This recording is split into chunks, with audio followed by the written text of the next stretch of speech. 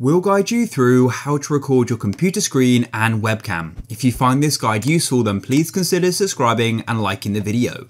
You will need to go and download an app to do this, so open your web browser and go and search for OBS Studio, just like so. This is free. Come to obsproject.com. You can click on Windows here and you can download it or use a different operating system.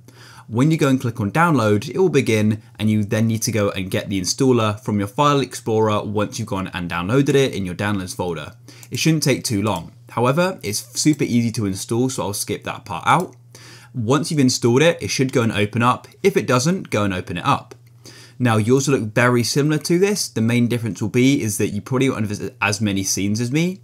Click on the plus button in the bottom left and you can go and name it, for example, guide, just like so.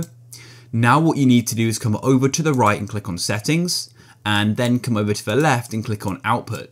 Make sure simple is set and come down to recording.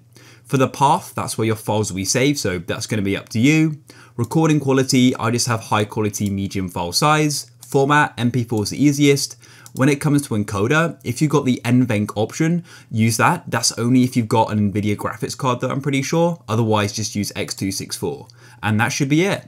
Then come over to the left into audio and make sure you've got your mic selected in the mic auxiliary. Then you can come over to left and select audio and you can go and choose the quality. So I'm using 1440p as my monitor, but 1080p is fine as well. And you can go and choose the FPS as well. 60 smoother, but 30 will be fine. And that's it. You can press OK. Now what you want to do is come into the scene, make sure you've got the one you created selected, and come into source and click the plus button.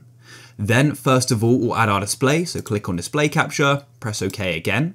You can then choose the display. If you've got multiple, select the one you want to use, click OK, and there it is there.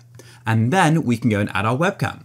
So you can go down, click on the plus. You want to go and click on video capture device, press OK, and we now need to go and select it. So I'm using the Irion webcam here. This is essentially a wireless webcam. And there I am there. Sorry for the poor angle, but you guys get the idea. You don't need to change those settings there really. And there we have it. And then what you can do is go and use these red dots in the corner and you can just click and drag and you can hold the corner points to go and resize it as you may not want it too big, and you can choose where you want your webcam. So for me, I'll go and have it in the bottom right, and that is it. Down here, you can go and adjust your mic volume, and then to go and start recording, literally press start recording, and that's it. You can minimize OBS, and you can then go and get recording, and you're recording both your webcam and your screen. It's that simple. Once you finish, come back and press stop recording, and you can find it in that file path you set.